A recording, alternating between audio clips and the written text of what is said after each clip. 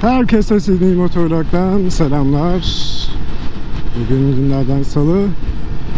Umarım güzel bir gün geçirmişsinizdir. Benim fena değildi. Şimdi işten çıkıp eve doğru yol alıyorum. Bugün sizlere Avustralya'da kış mevsiminden bahsetmek istiyorum. Nereden çıktı diyeceksiniz. Şu an biz Avustralya'da yaz mevsimindeyiz. Nereden çıktı? Bugün Avustralya'da Viktorya eyaleti ve Yeni Güney Galler eyaletinde kar yağdı. Doğru söylüyorum. Yaz mevsiminde kar yağdı. Çok alışılagelmiş bir şey değil. Bu sabah ben evden çıktığımda 14 dereceydi ama 14 derece normalde hani fena değildir yaz mevsiminde nemden dolayı. Bu sabah resmen böyle kavurucu bir soğuk vardı. Daha sonra neden bu kadar soğuk olduğunu anladım haberlere bakınca. Sidney'de normalde kar yağmıyor arkadaşlar. Katumba bölgesinde, yani Mavi Dağların olduğu bölgede kar yağabiliyor ya da 3 saat ileride Orange bölgesi var, Bathurst bölgesi var. Oralarda da kar yağabiliyor. Ama böyle haftalarca ya da günlerce süren bir kar değil. Kar yağıp işte bütün yeşilliği kaplayıp bir gün sonra yok oluyor ya da aynı gün sonrasında bile yok olabiliyor.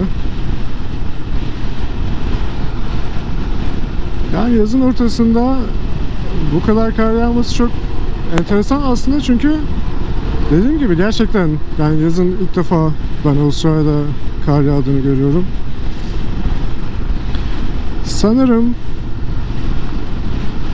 dünyanın sonu yaklaşıyor. Küresel ısınmadan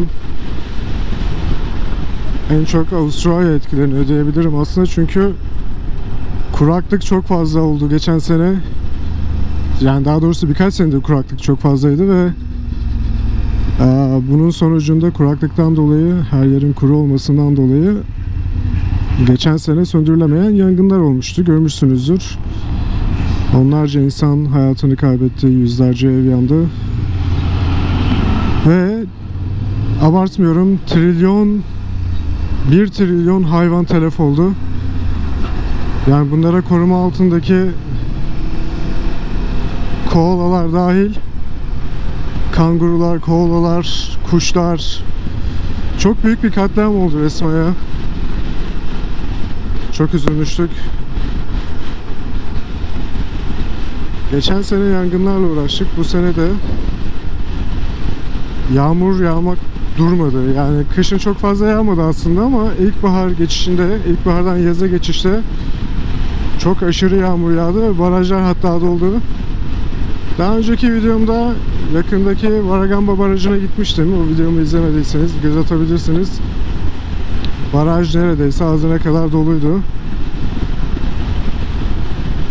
Yani Allah sonumuzu hayır etsin artık. Çünkü doğanın dengesi bozulunca tamir etmesi neredeyse imkansız. Şu an 23 derece. Gayet serin aslında yani.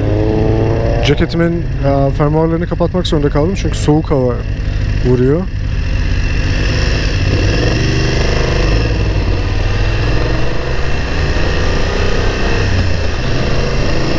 Ben soğuğu hiç sevmem. Tam tersine tam bir sıcak hastasıyımdır. Yani beni 50 derece sıcakta koyun, saunaya koyun, terlerim ama gıkım çıkmaz. Ondan dolayı soğuk havaya hiç dayanamıyorum. Yani kansızlık falan da yok aslında ama bilmiyorum, herhalde vücudum sevmiyor. Eşim de tam tersine, o da sıcak havadan nefret eder. Yani biz yaz mevsiminde hava 27-28 derece olsun klima açarız ne yazık ki. Yani ben evin içinde uzun kolluyla dururum.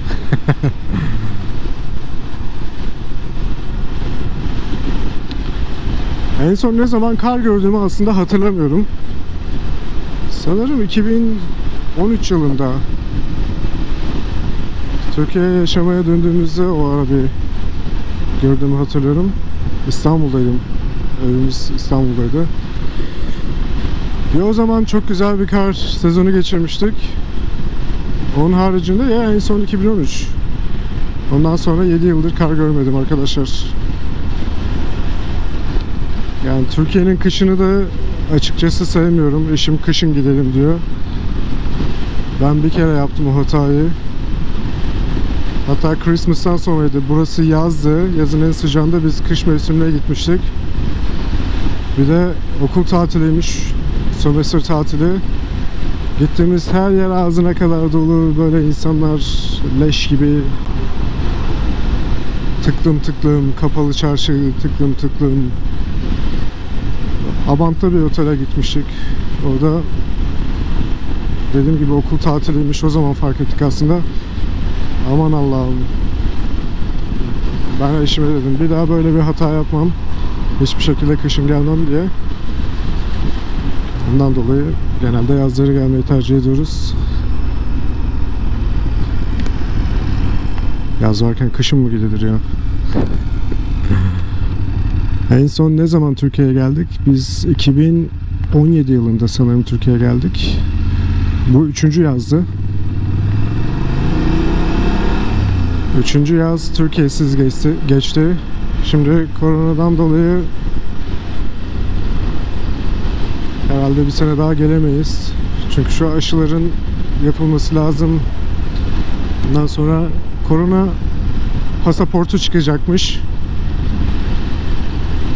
Yani Avustralya aşı yaptırmayan hiç kimseyi memlekete almayacakmış. Bu arada aşı hakkında ne düşünüyorsunuz? Bana yorum yazarsanız sevinirim. Biz ortada kaldık, arada kaldık. Yaptırsak mı, yaptırmasak mı? Avustralya hangi ülkeyle anlaştı bilmiyorum ama sanırım Oxford'daki aşıyla anlaştılar. Ve herkese ücretsiz olarak yapılacak bu aşı. Yaptırma zorunluluğu yok. Yasal olarak kimseye bir şey yapmaya zorlayamazsınız ama devletin aşı yaptırmayanlara yaptırımları olacak. Yani mesela yurt dışına gidemezsin kardeşim. Ya da belirli bir limitlemeler gelecek. Çok aşırı ayrıntılı bilgim yok aslında. Yanlış bilgi de vermek istemem size. Ama Avustralya'ya gelmek istiyorsanız şimdiden aşınızı yaptırın diye ben tavsiye edeyim size. Çünkü şu an yurt dışından turist alımı kesinlikle yasak. Turist gelmiyor. Yurt dışından gelen öğrenciler de şu an gelemiyor. Sanırım yıl sonuna doğru açılacak. Alacaklar öğrencileri. Çünkü yurt dışındaki öğrenciler, yurt dışından gelen öğrenciler devlet için büyük bir gelir kaynağı aynı zamanda.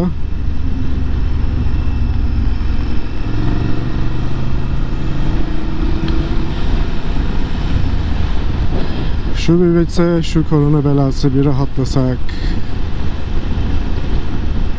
ne güzel olacak. Yani biz şu an rahatız, 0 vaka. Geçen bir kişi de çıktı ama ondan sonra bir daha çıkmadı. İçimiz rahat Allah'tan.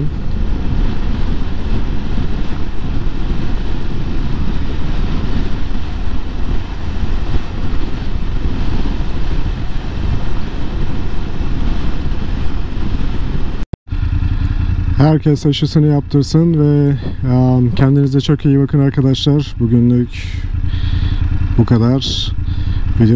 Videomu beğenip yorum yazmayı ve abone olmayı unutmayın. Allah'a emanet olun. Hoşça kalın.